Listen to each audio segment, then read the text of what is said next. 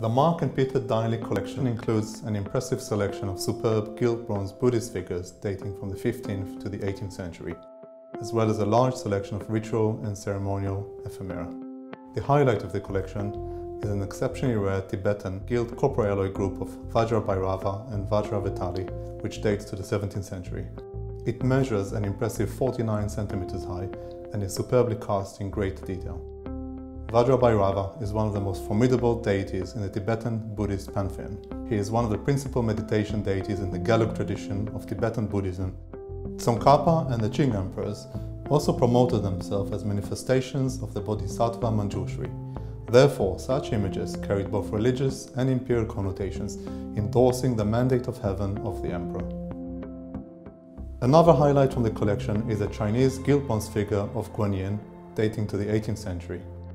It bears a Tibetan inscription which may be translated as Salutations to Guanyin, the Goddess of Mercy. An intriguing and a very rare and large sculpture is a gilt-bronze model of a dragon standing on two flaming pearls of wisdom, grasped by each of its two 5-clawed feet. The dragon is closely related to a pair of dragons in Chateau de Fontainebleau, which were taken from the Yangming Yuan in 1860. The Mark and Peter Dineley collections of Chinese, Tibetan and Nepalese art travel from China and Tibet to the US and Paris, Wales and London, and have never been offered for sale before. According to family history, much of the Chinese, Tibetan and Nepalese art was collected in the late 19th to the early 20th century by the American lumber baron Henry Harrison Getty. Following her father's death in 1919, Alice Getty sold much of the collection to Courtney Morgan, 1st Viscount Tredegar, in the early 1920s.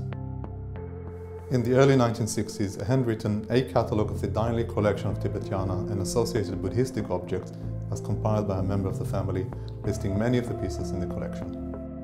Mark Dineley and his son Peter owned and ran Baptian Company, a firm specializing in supplying arms and armor to the film industry, contributing to such films as A Bridge Too Far, Star Wars, Indiana Jones, Stanley Kubrick's film Barry Lyndon, which won an Oscar in 1975, and Saving Private Ryan.